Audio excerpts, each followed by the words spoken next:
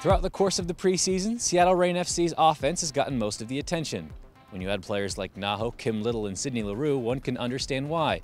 But don't sleep on Seattle's back four. It's a unit returning most of its players from 2013, and with added depth, the group has plenty of confidence going into the new season. We've worked really hard in pre-season on that side of the game.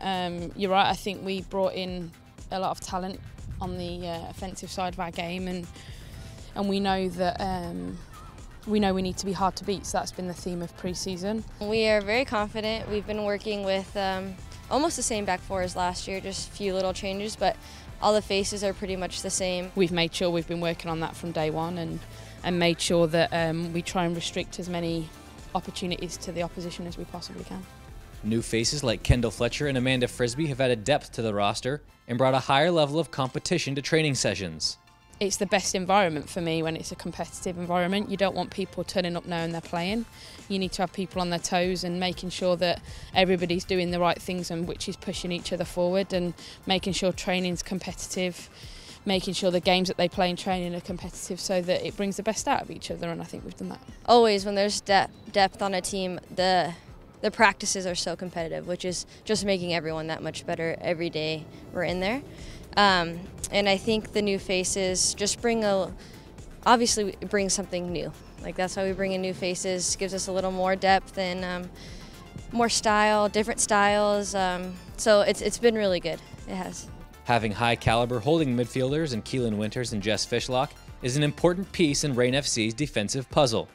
I think the holding mids for a back four are like lifesavers. They're basically the door before our wall, and if they're in the right positions, which both Keelan and Jess play so well, they won't be getting through to the back line, which is what we want. Defense starts by your centre forward and works its way through, and it's been a huge part of our training programme to make sure that every player knows their role when we don't have the ball. Lauren Barnes is joined by Kate Dynas, Ellie Reed, and Steph Cox as some of the returning defensive unit. It's a group that knows they have plenty to prove after not posting a single clean sheet in all of 2013.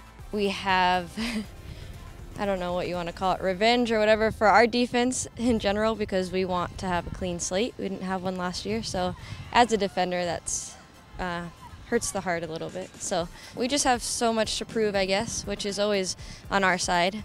But last year was last year. We're trying to put it behind us. It's a new team, new year, so we're really excited to get out there and show people what we have now. I'm a true believer that if you're hard to beat, and that's where you build your sort of foundations from, then you've got a chance of winning games, because the moment you concede a goal, it means you have to score two. It's as simple as that, really. And I think that's going to be huge for us this season. Is can we build on some of the good performances we made last year, but we didn't keep clean sheets? It's probably our biggest target of the season, is to try and keep as many as we possibly can.